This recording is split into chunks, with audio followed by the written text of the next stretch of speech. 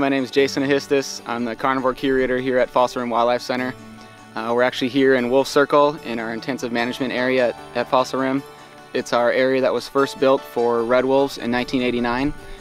It was our first efforts in the recovery program for red wolf. And we actually built 5 enclosures, and we are currently using them for red wolves right now. We are one of the 43 institutions in captivity that hold red wolves, which is a population of about 230 animals. That release program started in 1987, where the first 8 wolves were reintroduced to the wild, and as of 2012 it was up well over 100.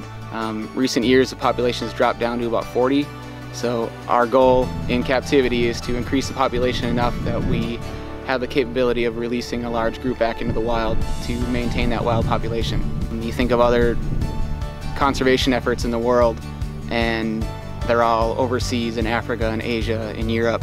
One of the biggest things about the red wolf is it's our species, it's homegrown, and we need to work on conservation efforts to save the species we have here in the States. And this is an opportunity to save that last true carnivore species that's indigenous to the United States. So they are truly an American species. The state of the red wolf and people not wanting them around, I think it's honestly a lack of education on the species in general. You know, the big bad wolf it's in our pop culture, it's in stories, it's in cartoons. The wolf is always the bad guy, and in reality the wolf is not the bad guy. Humans are the bad guy.